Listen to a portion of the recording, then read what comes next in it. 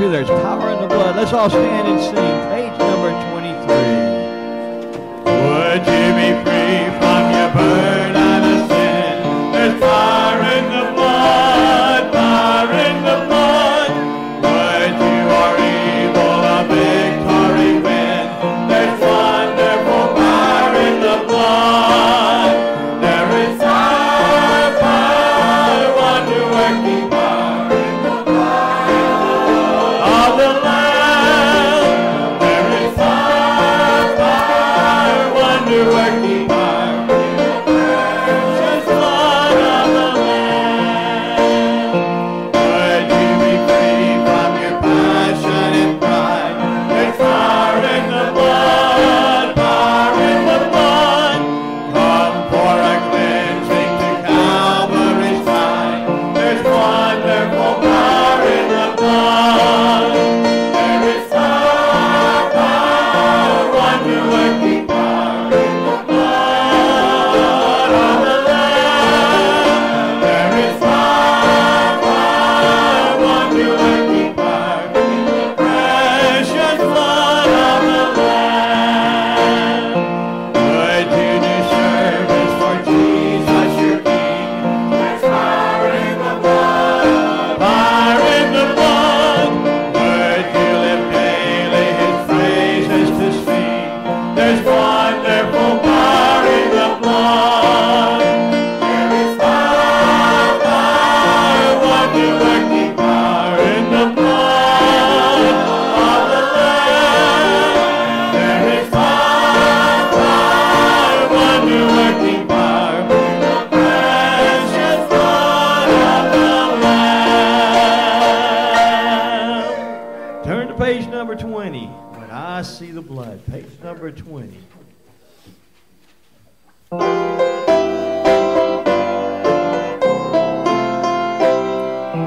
Christ our Redeemer died on the cross, died for the sinner, paid all his due. All who receive him need never fear. Yes, he will pass over you. When I see the blood, when I see the blood, when I see the blood, I will pass over you. Chiefest of sinners, Jesus can save. As he has promised, so will he do. Oh, sinner, hear him, trust in his word. Then he will pass over you. When I see the blood, when I see the blood, when I see the blood, I will pass over you. Oh, what compassion, oh, boundless love. Jesus has power, Jesus is true. All who believe are saved from the storm. Oh, he will pass over you. When I see the blood, when I see the blood, when I see the blood, I will pass over you.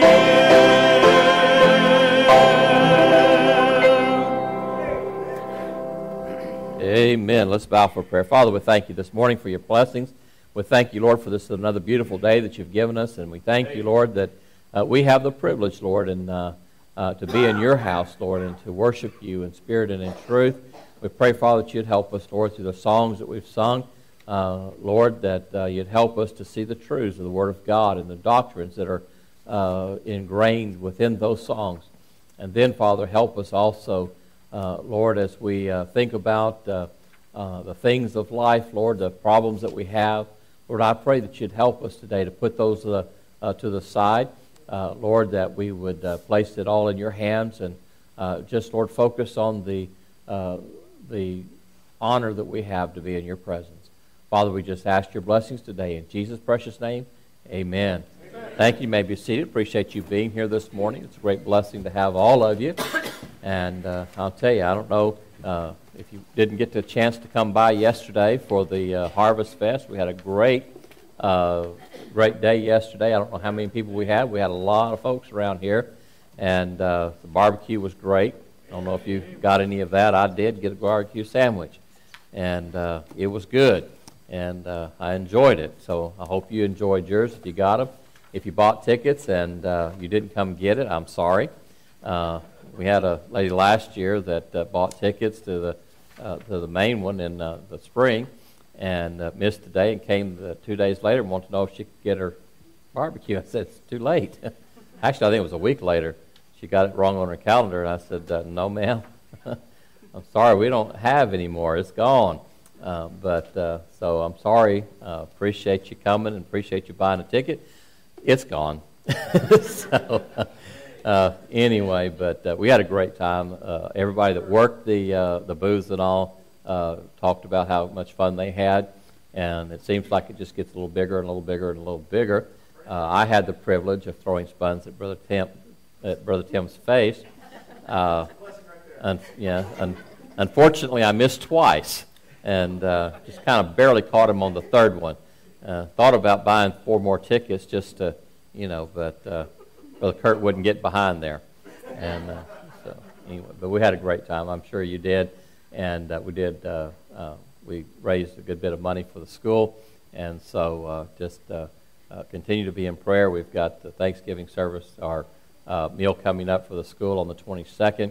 That's always a great time, and we enjoy that, getting the parents together, coming parents, grandparents, aunts, and uncles. Seems like it just gets a little bigger every year. We may have to move to the Civic Center downtown to feed everybody pretty soon, but it's a fun time. It's great. And so be in prayer for that. Don't forget, things that are happening. It's closing out of the year. Be in prayer about what God would have you do next year. Always about this time start telling you, need to start setting goals. How much Bible you're going to read through the year. How much time you're going to spend in prayer. How many people you plan on reaching with the gospel of Christ. I'll pull out that list and make a copy of it so you can start setting goals for 2014. I never thought we'd make it to 2014. At least I never thought I would make it to 2014. But it's getting very, very close. And it's hard to believe that 2013 is coming to an end. But quickly it's getting there. And so it's just so little time, but we're going to make it, all right? Again, thank you for being here. Pray service be a blessing to you.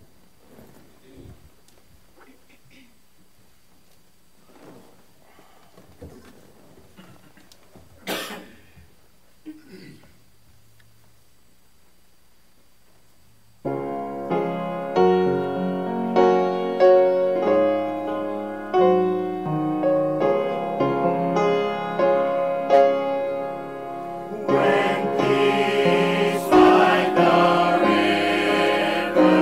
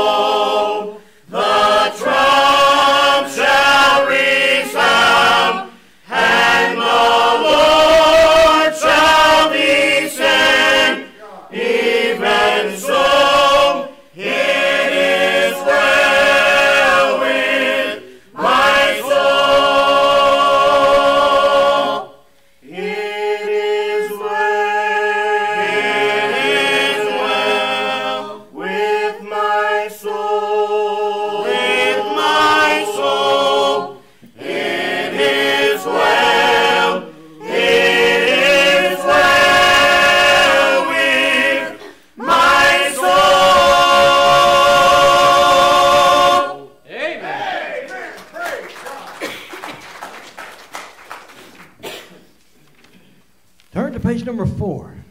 Page number 4. The way of the cross leads home. Page number 4. Let's all stand and sing.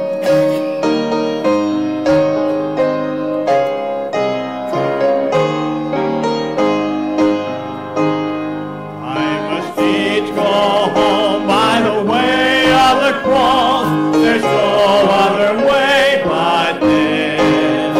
I shall make in spite of the gates of light. If the way of the cross I miss, the way of the cross leads home. The way of the cross leads home. It is sweet to know as I onward go.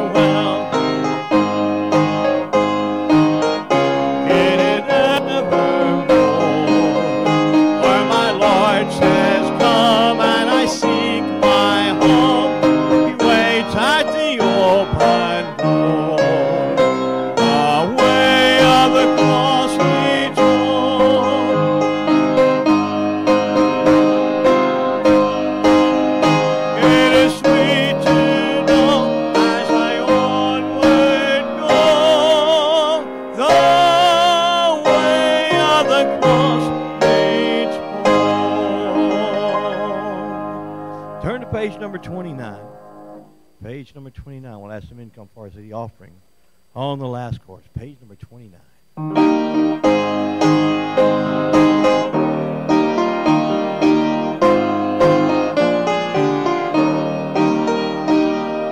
Alas, and did my Savior bleed, and did my sovereign die? Would he devote that sacred head for such a worm as I? At the cross where I first saw the light, the burden of my heart rolled away. It was there by faith I received my sight. Now I am happy all the day. Was it for crime that I have done, King groaned upon the tree? Amazing pity, grace unknown, and love beyond degree. At the cross, where I first saw the light, the burden of my heart rolled away. It was there by faith I received my sight. Now I am happy all the day. The drops of grief can never repay the debt of love I owe. Here, Lord, I give myself away. I can do at the cross, where I first saw the light, the burden of my heart rolled away. It was there by faith I received my sight. Now I am happy all the day. Amen. Every Sunday morning we give you an opportunity to return to the Lord a portion of what it is He's given you by way of tithes and offering. As you give this morning, be thankful that you do have to give. Be thankful that the Lord has given.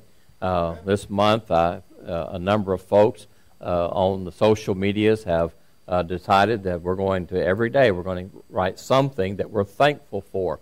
And, some are thankful for houses, and some are thankful for jobs and things like that. And those are great things to be thankful for. But you ought to be thankful, number one, that you have a God in heaven that loves you. Number two, you ought to be thankful that that God in heaven reached down His love to you, that you might be saved and be ready and fit for heaven. And, there's a lot of things that you ought to be thankful for. And this is a time that you do that, reflecting on what it is that God has allowed you to do. The Bible tells us that God loves a cheerful giver. As you give this morning, be thankful that God has given that you might give. As we bow for prayer, Brother Joey, lead us in prayer, please. Father, we are very grateful to have you as a wonderful, compassionate God that loves everyone. Yes, sir. And Father, we're so amazed that you would love even us. But Father, I don't think we'll ever understand just how much you do love us. Lord, we ask you to please bless this offering. We want to serve you the correct way, the Bible way, which is through this church. And Father, we need to support it financially, not just with our presence, but also with the tithes and offering that's used to expand what we do here. And Father, we ask you to please help us be obedient in that area. And Lord, would you bless us now through the preaching of your word. That's why we're here, is to hear your Bible taught. And may we apply it to ourselves and to our lives so we can be more like Jesus. In his name we pray. Amen. Amen.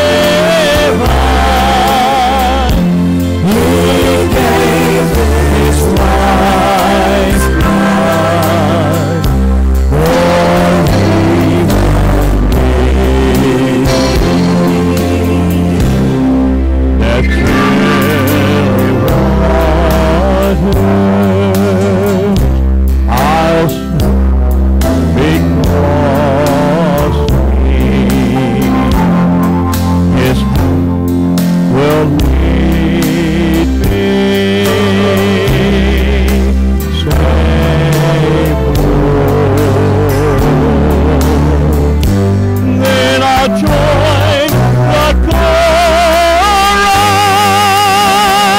in that bright city, and I'll sing of them forevermore.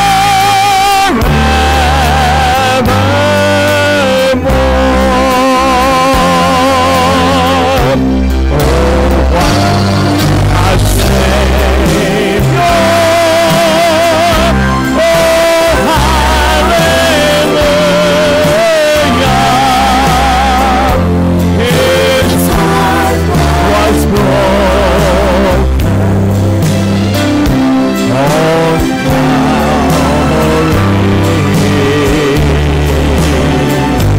His were nails side, his side was riven.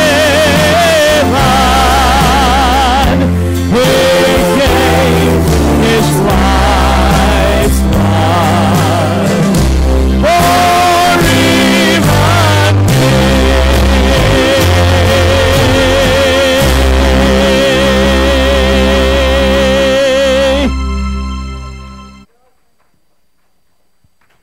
Man, if you will take your Bibles, turn to 1 Peter chapter number 1. 1 Peter chapter number 1. 1 Peter chapter number 1.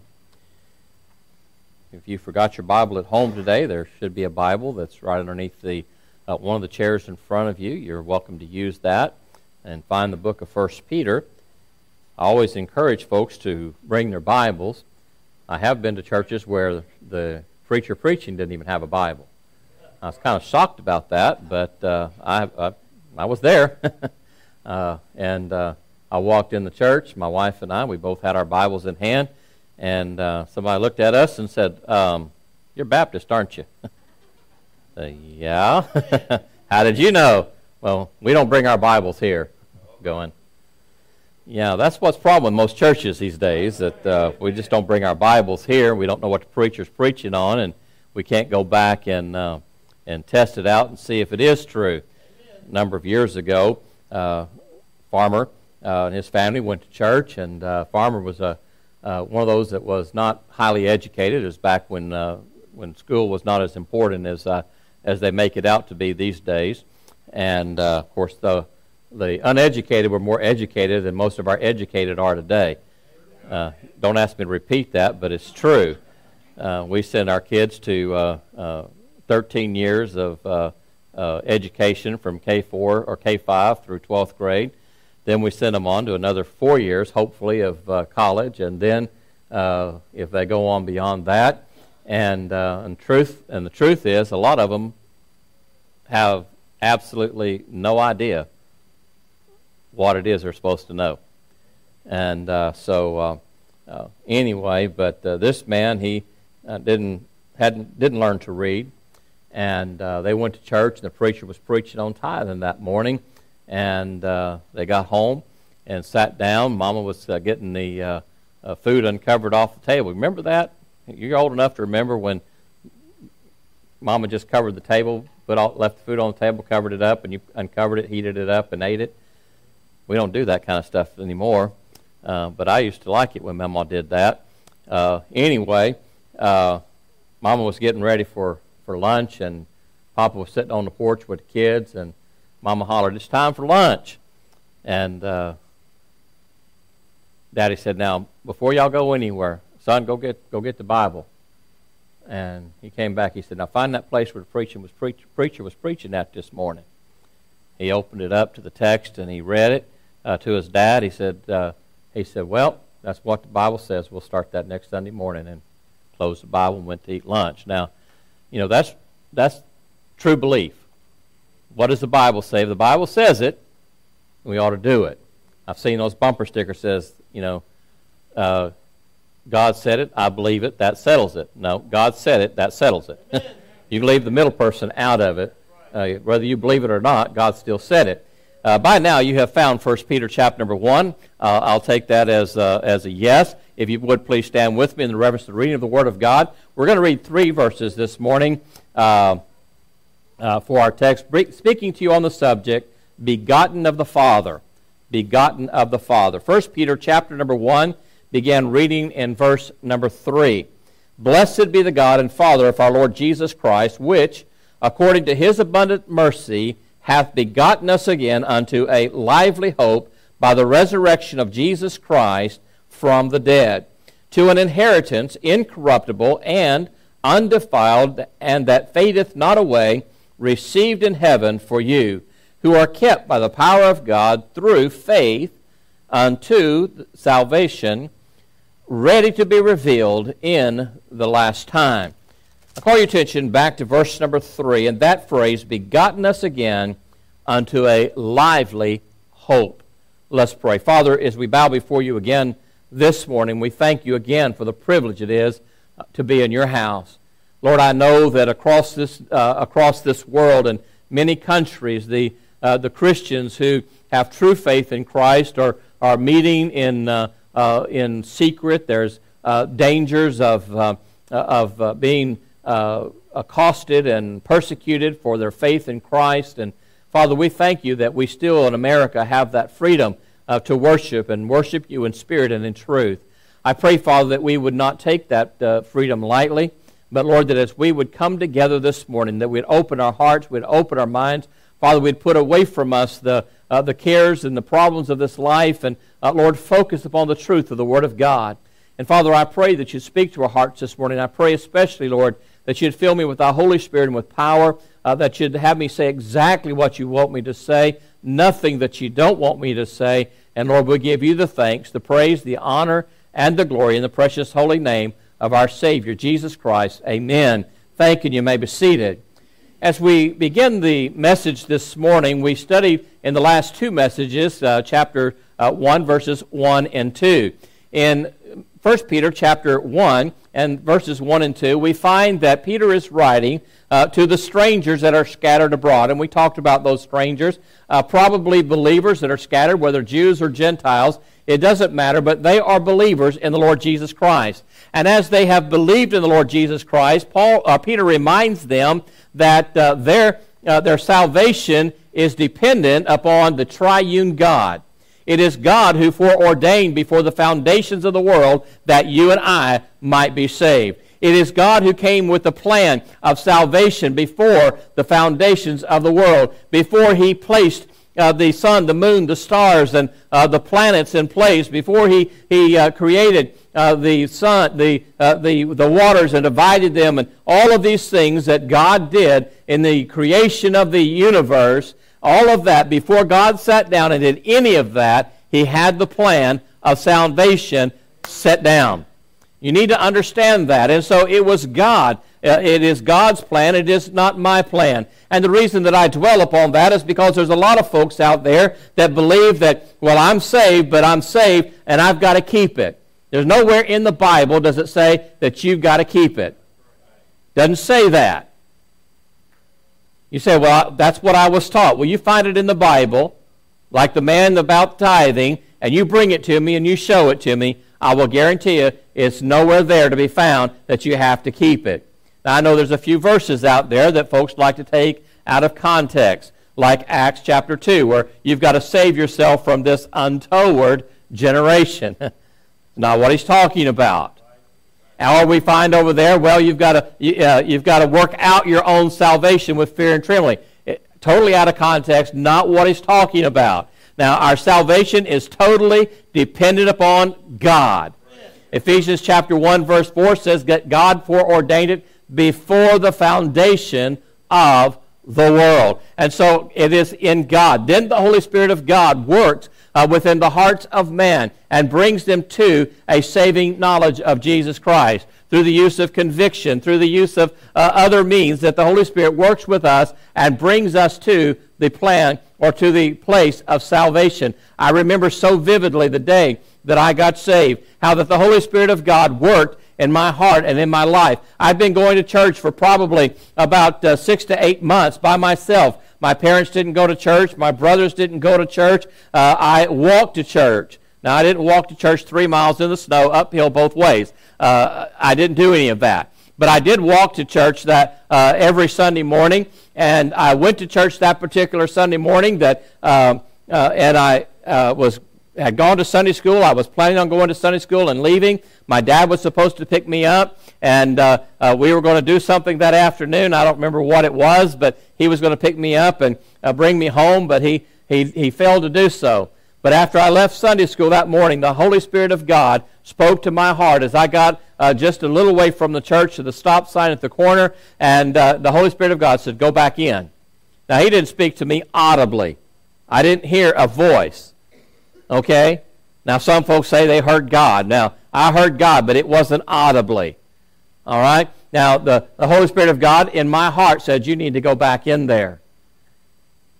And I said, "But my dad's coming. If he shows up and I'm not here, he's going to be very angry with me." The Holy Spirit of God says, "It's okay. Do what I tell you."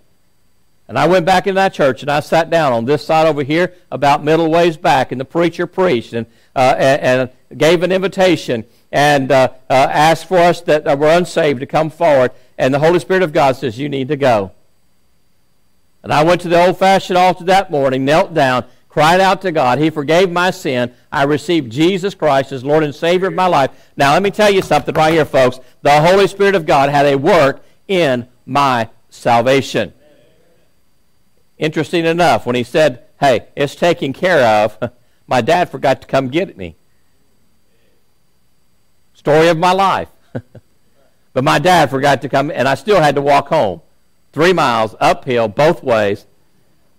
Folks, the Holy Spirit of God works in salvation. He calls us to salvation. He convicts us of our sin. He deals with us according to the need that we have and in different ways for different people. But I'm telling you, the Holy Spirit of God has the work in salvation. Thirdly, the Lord Jesus Christ has the work in salvation. It tells us that he died on the cross of Calvary. Oh, what a Savior. Oh, what a Savior.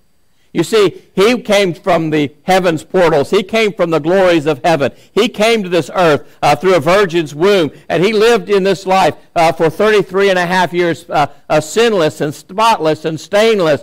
He did nothing but good for 33 and a half years, and he willingly went to the cross. They said, "We take your life from you." He goes, "No, I lay my life down. I lay my life down." He gave his life that you and I might be saved. The work of salvation is in the Father and in the Spirit and in the Son, the Lord Jesus Christ. And so as we look at this and as we continue further into our study of 1 Peter, notice what he says in verse number 3. May I read it to you again. "Blessed be the God and Father of our Lord Jesus Christ, which according to his abundant mercy hath begotten us again unto the lively hope by the resurrection of Jesus Christ from the dead." Now, there's several things I want you to see first of all. Number one, he said, "Blessed." If you go back every Friday evening in RU, we say Psalm 1.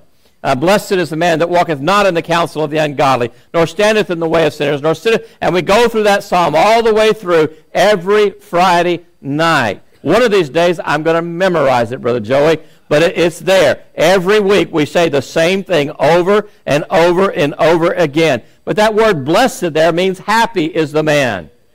Now, this word blessed here means praise. Praise God. It's blessed be the Father of our Lord and Savior, Jesus Christ. Praise the Father of our Lord and Savior, Jesus Christ. Notice this, which according to his abundant mercy. Number one, I want you to know that salvation is because of the abundant mercy of God. Amen. It is the abundant mercy of God. Now, that word abundant means a lot. I mean, when you stop and you consider, what do you consider an abundance of money?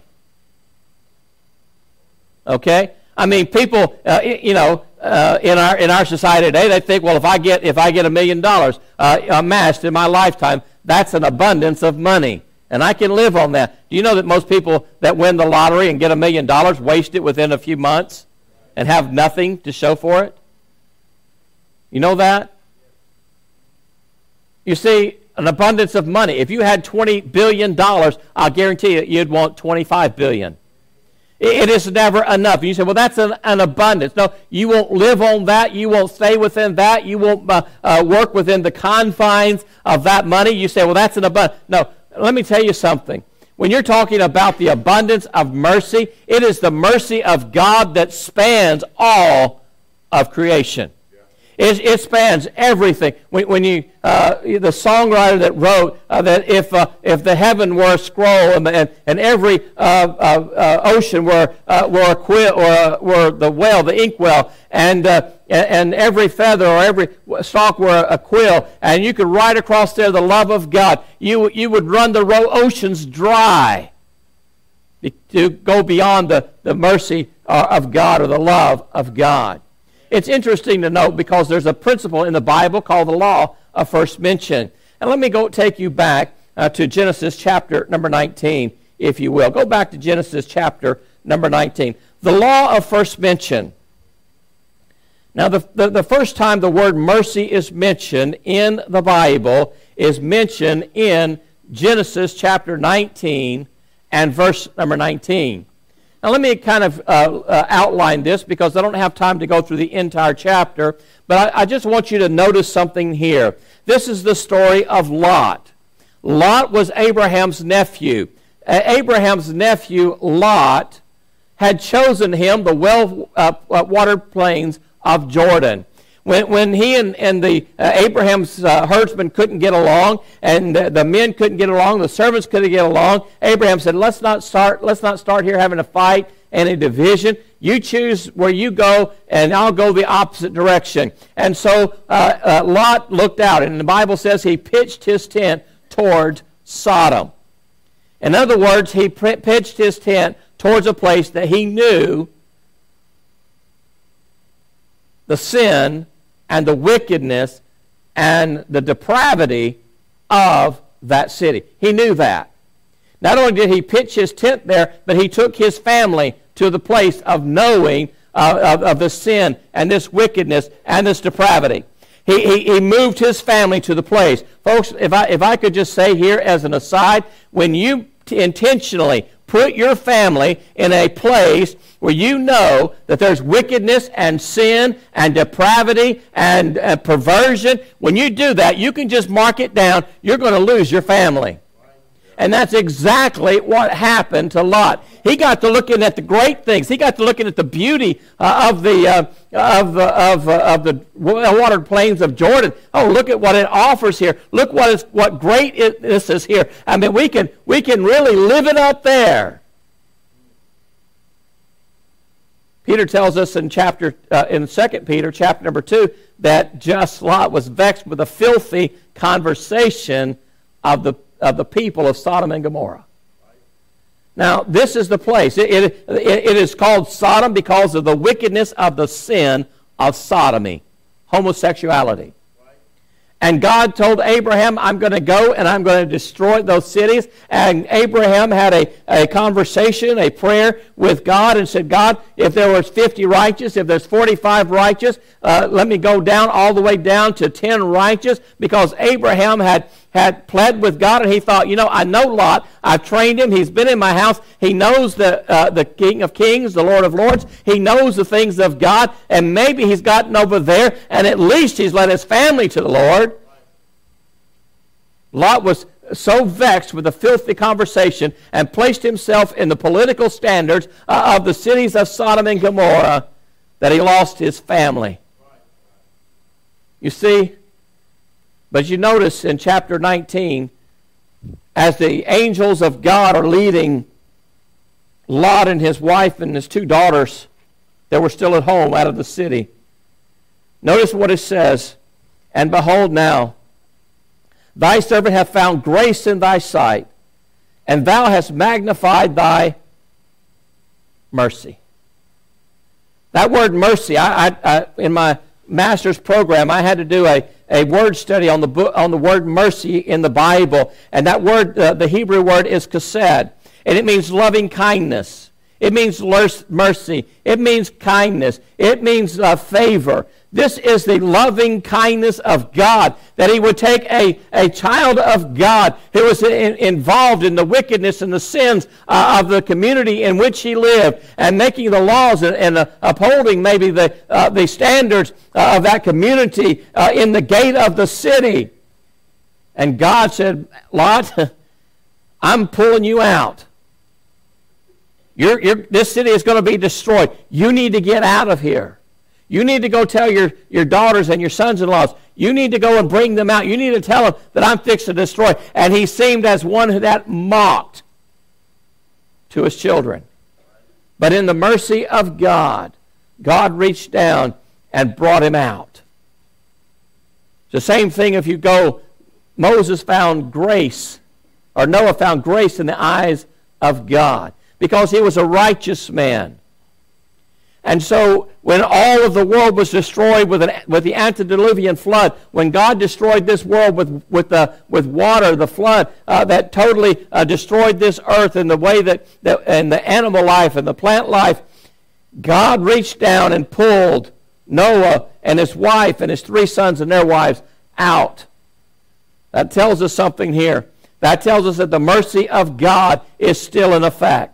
That God is not willing that any of us should perish, but that all should come to repentance. That God is showing His mercy to usward, not willing that we should perish. This wickedness in this world that we live in today, I could not even imagine the perversions and the problems in our society today would be manifest the way they are. When I got saved in 1972. But in that short 40-plus years, I've seen our country go from bad to worse. I remember having conversations with my friends that were saved. We said, if this old world makes it to 1975, we're going to be doing good. I think the rapture is going to take place by 1975, because we were talking about some wicked stuff that was happening in society. And then we said, well, if it happens, by 1980. There's things happening on TV now that that would make Lucy and Desi blush. Do you remember watching the Lucy I Love Lucy show? They had separate beds. They didn't even put them in the same bed. Towards the end, they pushed the beds together, but they were still separate beds. And look what we have today. The wickedness and the sin. And we say, it is the abundant mercy of God that we're not destroyed. In fact, the Bible tells us that His mercies are new every day. You ought to be thankful and you ought to praise God that the mercies of God are new every day, especially in your life and in my life. Because I'm standing up here and I'm preaching, but I'll tell you what, I struggle with the same temptations, the same problems, the same things you do. And I'm telling you, I'm so thankful that I have a merciful, gracious God. And so it's His abundant mercy. But look at this also in verse number 3 again. Notice, let me get back there. Notice it again when he says it's the abundant mercy hath begotten us again unto a lively hope. It is the mercy of God that's begotten us again. Now we look at that word begotten, and it's only used twice in this form in the New Testament. You say, well, wait a minute, what about John 3:16? For God so loved the world that He gave His only begotten Son. Yeah, different word. In fact, the 2 times he used it in 1 Peter is found here. Look at chapter 1, verse 23. Being born again. Same word. Begotten. Being born again. What did Jesus tell Nicodemus in Nicodemus chapter number 3? Ye must be born again. You must be begotten of the water and of the Spirit. You have to have a new birth. You have to be born again. And the Bible says that God has birthed us again into the family of God. We've been adopted, according to Romans chapter 8, into the family of God. We're heirs of God. We're joint heirs with Christ. The only way you're going to do that is through the new birth of Jesus Christ. You see, he has begotten us again unto a lively hope. That's a living hope. That's not dead. That's alive. If you turn in your Bibles to Romans chapter number 6 and you follow along through verses 1 through 11, you'll find that we are dead to our trespasses and sin. We're dead. That's what it said. I mean, to be dead is to be dead. This banister right here is dead. I can walk over here and I tell that bear, come follow me. It ain't going nowhere unless I get a hammer and destruct it and move it with me. I've had funerals and I've had the casket in front of me, and the person that's in that casket is dead. D-E-A-D, dead. You touch their body, it's cold. There's no life there. And I can go to that casket and I can look at that person and I can call them by name and I say, you come up out of there. It has lost the ability to move. It is dead. And the Bible tells us that we are dead in our trespasses and sin. In other words, we need to understand something, folks. We are dead in Christ. In fact, in Galatians chapter 2 and verse 20, he said, I am crucified with Christ, nevertheless I live. Yet not I, but the life that I now live in the flesh, I live by the faith of the Son of God who loved me and gave himself for me. The problem in our spiritual lives is that we have not crucified the flesh. We have decided, I'm going to hang on to that. I like what I do. I like where I go. But I want to go to heaven too. What most people have is fire insurance, but they don't have a relationship. I don't want to go to hell, so I'm gonna by faith receive Jesus Christ, but I don't want to do anything. Baptists are number one that's being criticized for eternal security of the believer, because everybody says, well, you know what those Baptists believe. Yeah, I know what they believe. Once saved, always saved. You can do anything, live any way you want to, and go to heaven. No.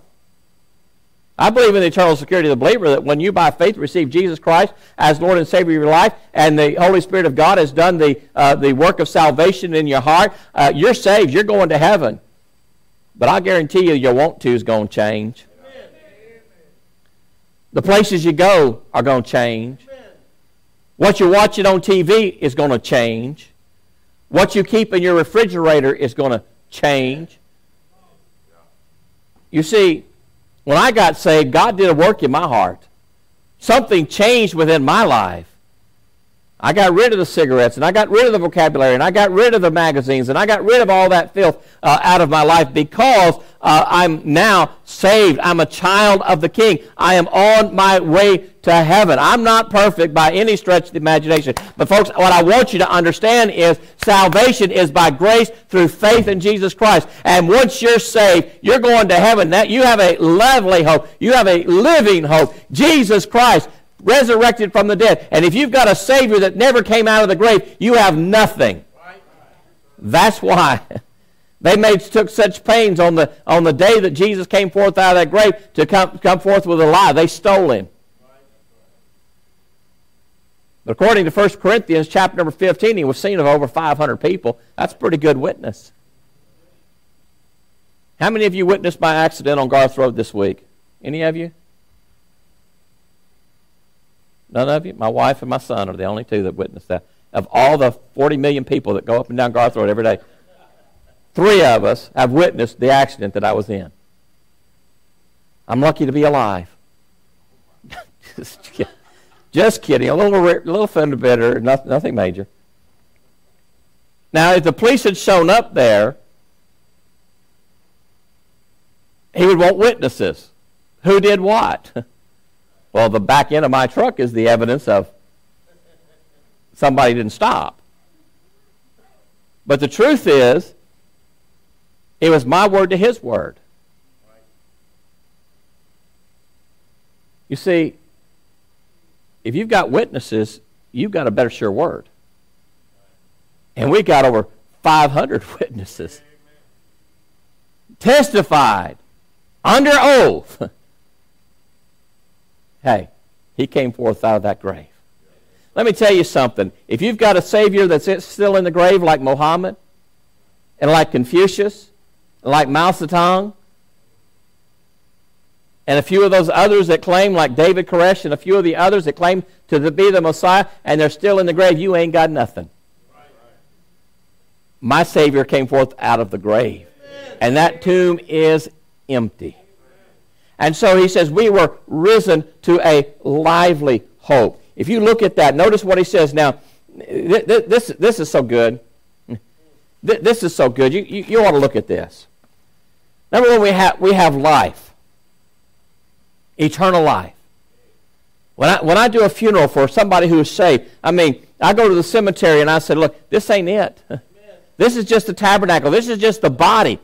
This is just the vessel that God used, but this vessel is going to be planted in the cemetery. And as it's planted in this cemetery, one of these days, according to the Word of God, the Bible says that the trumpet will sound, and the dead in Christ will be raised incorruptible, and we which are alive and remain shall be caught up together with them in the clouds to meet the Lord in the air, and so shall we ever be with the Lord. You don't stand here at this grave and mourn and weep over the person that's gone, because they ain't here. They're done left out. You see, you need to understand that. But notice this. We have an inheritance. Notice, verse number 4.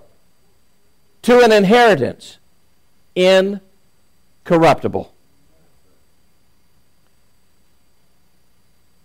You realize that you were born dying? I look around and I see a bunch of people with glasses on. Those old eyes aren't like they used to be, are they? Some of you even got little lines on them. Some of you got 2 and 3 little lines underneath there. Some of you are vain like me and wear contacts. Some of you got teeth that come out like stars at night. Some of you have comb-overs.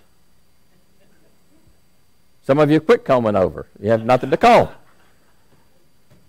Why is that? Because this body is corruptible. It's corruptible. If I ask for a show of hands, how many of you are on blood pressure medicine? I guarantee you a lot of us are. How many of us are on diabetic medicine, metformin or glucophage, something like that? A lot of us would raise our hands. How many of you have joint pain and arthritis? Most of us would raise our hands. Why is that? Because this is a corruptible body. Take your Bibles. This is too good to be true. Just take your Bibles to 1 Corinthians chapter number 15. 1 Corinthians chapter number 15. I'm going to find it here sooner or later. I think it's in the Bible. I think I even have it marked. 1 Corinthians chapter number 15.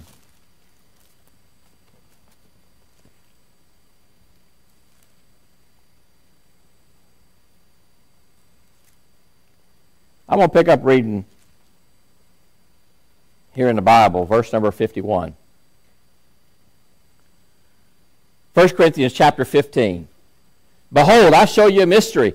We shall not all sleep, but we shall all be changed in a moment, in the twinkling of an eye, at the last trump, for the trumpet shall sound, and the dead shall be raised incorruptible. You know why the dead are in the grave, 6 foot under, in a vault? Because they stink. They're corrupted. Their body is gone. All that's there is dust. From ashes to ashes, dust to dust. You heard the saying before? God told Adam, you're going to be ashes again one of these days. Job said, when my skin worms destroy this body, corruptible, but they're going to put on incorruption. Notice this. And we shall be changed. For the corruptible must put on incorruption. The mortal must put on immortality. So when the corruptible shall put on incorruption, and the mortal shall put on immortality, then shall be brought to pass the saying that is written, death is swallowed up in victory.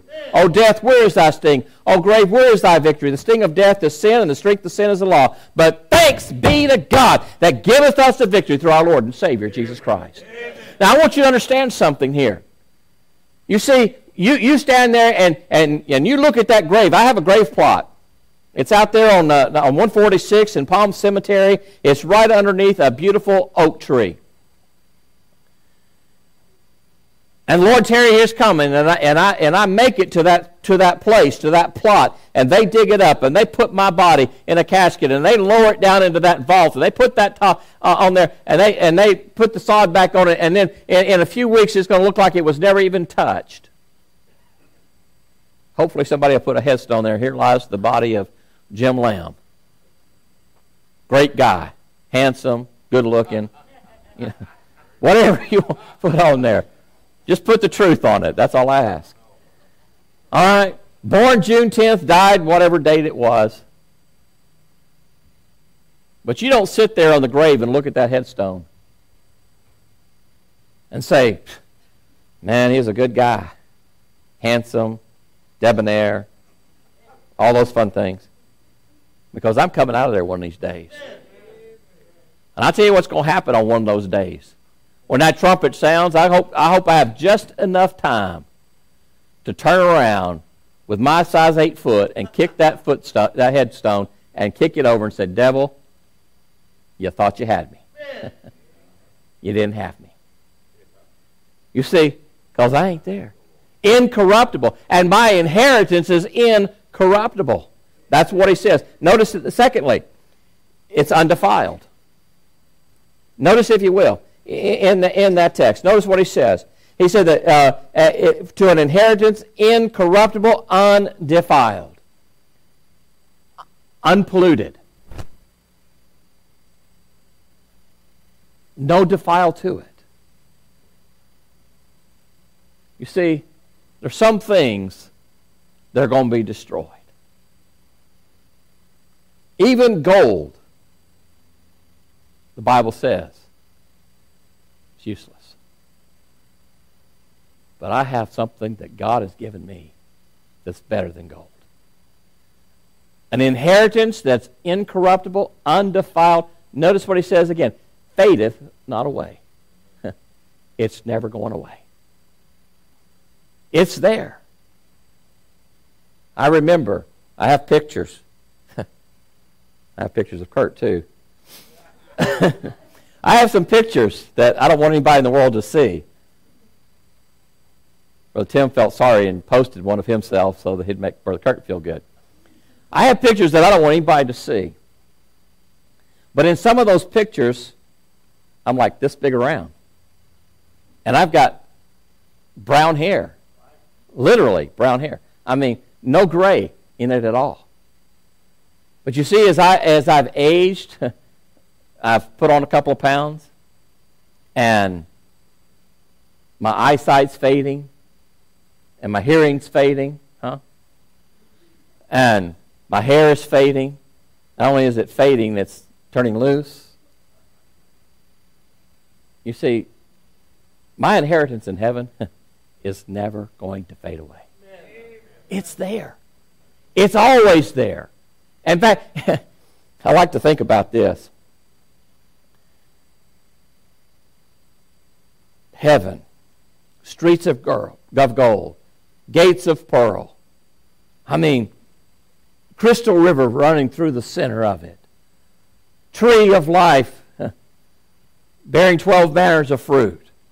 I mean, looking at this beautiful city. And I'm thinking, I'm going to get there one of these days. I'm going to be there one of these days. That's my home. Bible tells me, in my Bible, if you have one of those weak Bibles, it might tell you that it's a dwelling place, an apartment house. It's a mansion. He says, let not your heart be troubled. In my Father's house are many mansions. And I can just vision that mansion. I drive down Shoreline every once in a while. I drive down through River Oaks once in a while. And I look at these massive houses these people live in and paying massive amounts of house payments and taxes and all those things. And I'm thinking, yeah, I'm going to live in one of these days. And it don't cost me a dime. I mean, there is no mortgage payment. And there's no taxation. Because my representative says it's free. Think about it. You see, it fadeth not away. And it's got a reserve sign on it. That's what it says. Reserved in heaven for me, for you.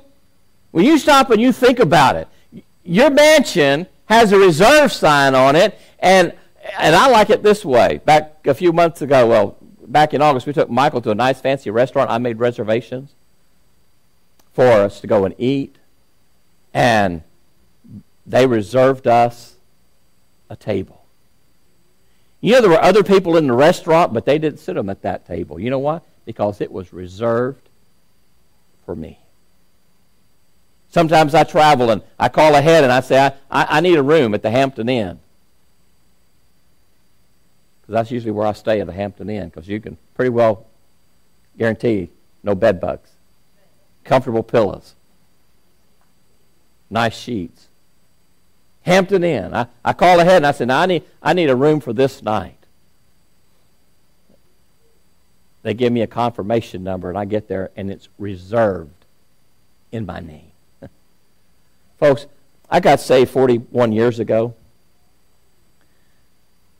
And I haven't shown up and I haven't seen my mansion, but I know it's got my name on it.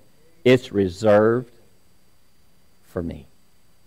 And if you're saved, you got a mansion there that's reserved for you. And it's got all, I mean, this is my pea brain. But it's got all your favorite things there. No football. No NASCAR, sorry. Just had to throw that in.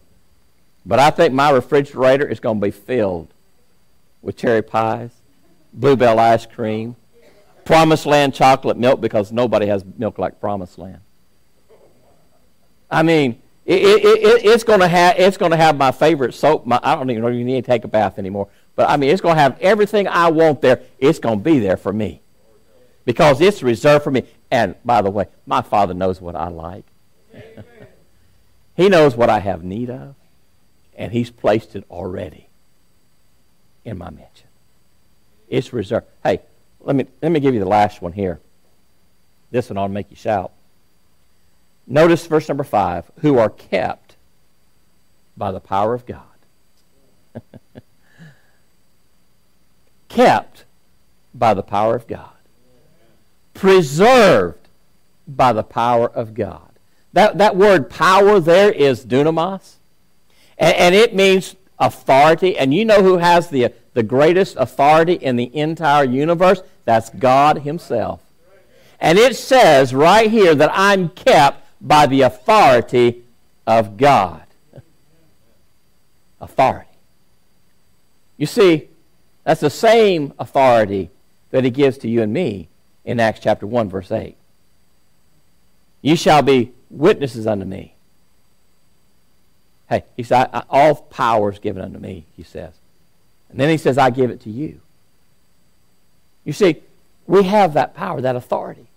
And I am kept by the authority of God. But one of the greatest things, if you will, turn back to the book of Ephesians. This is just too good. You got to look at this. I know my time is gone. You should have turned you probably didn't set the clock on your stove anyway, and you probably already, you roasted and close to being done. But look at Ephesians chapter 1, verse 13. How many of you really set your clocks back and just woke up at the regular time? Yeah. Hoping that your cell phone company would do that. Verse 13. In whom you also trusted after that you heard the word of truth, the gospel of your salvation.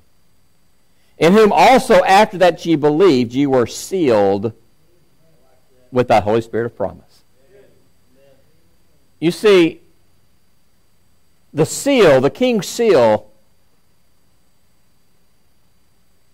was put there as his approval.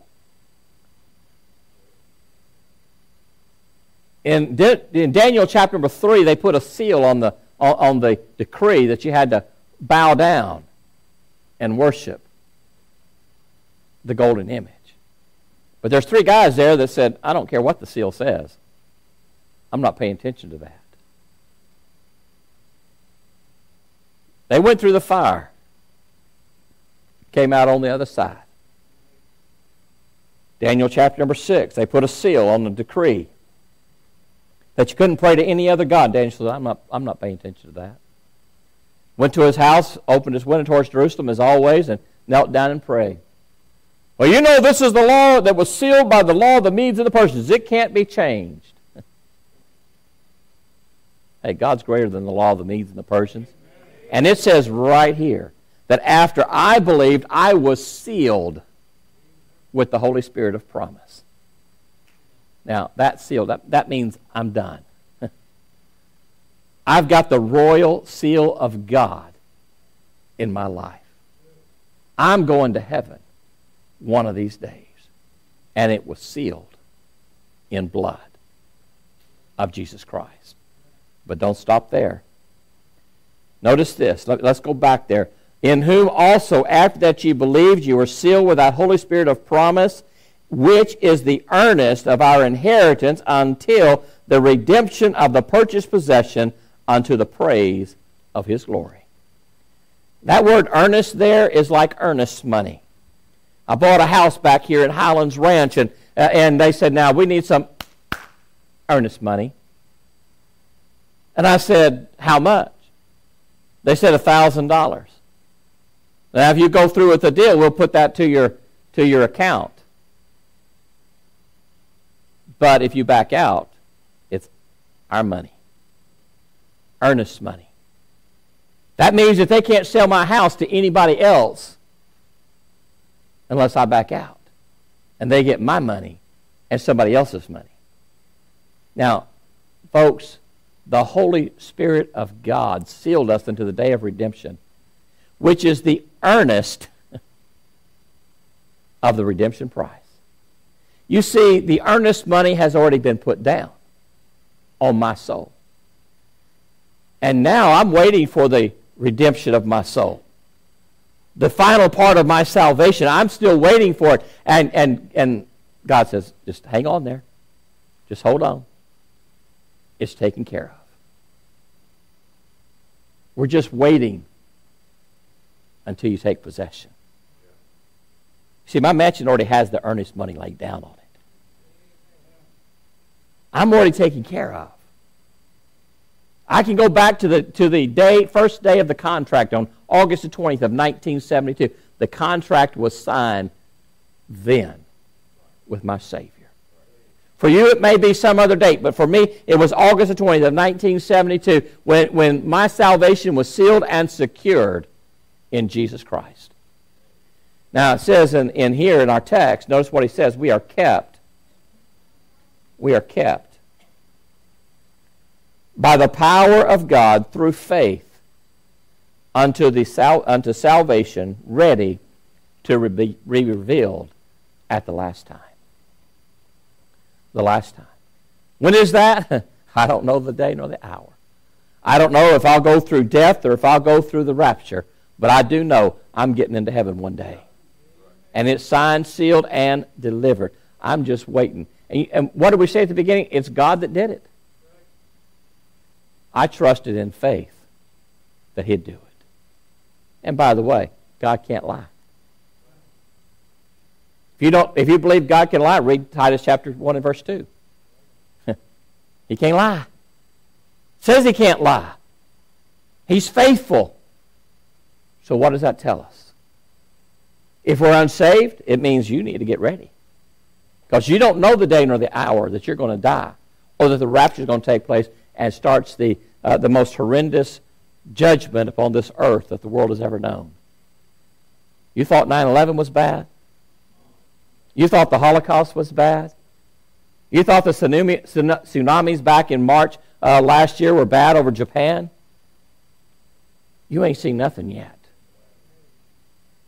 You ought to be ready for the upper-taker and not the undertaker. You ought to be ready for when the trumpet sounds that you're going to go with Him. You say, well, I got plenty of time. You give me the date. You give me the time of your death, your departure from this life. You can't do that. So you don't have plenty of time. Because your number could be called immediately today. For those of us that are saved, we're playing around with our salvation, it ought to get us serious about what God's done for us. And saying, God, if you've done that for me, I'm going to do my best for you. Maybe you're here and you say, I'm saved, I'm going to heaven, I'm doing the best I can. But I've got loved ones that are unsaved. You ought to be diligent to take them to this passage and say, look what God's done for you. He's given you everything, incorruptible, undefiled, fadeth not away, reserved in heaven for you. God's got this ready for you. Why don't you get it ready for them? Get it ready for yourselves. May we stand for prayer. Father, we thank you today for your blessings. We thank you, Lord, for your love, your mercy, and your grace.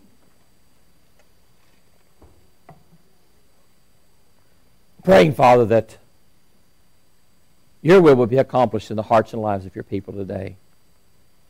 Lord, speak to our hearts through the word this morning. If there's somebody here that's unsaved, if they don't know 100% sure for a Bible reason they have a home in heaven, Lord, I pray that they'd come to know Christ today as Savior and Lord of their life. And if they would gain the privileges of sainthood by the promises of the Word of God, then, Father, I pray for those that are saved that, Lord, we would surrender ourselves and submit ourselves, Lord, to your will and your direction in our hearts and our lives. Father, for those that have unsaved loved ones and friends and neighbors, Lord, like myself, Lord, that we'd be more diligent to share the gospel to this lost and dying world. Bless the invitation is our prayer. With our heads bowed, our eyes closed, no one looking around, pianist begins to play. God speaks to your heart, you come.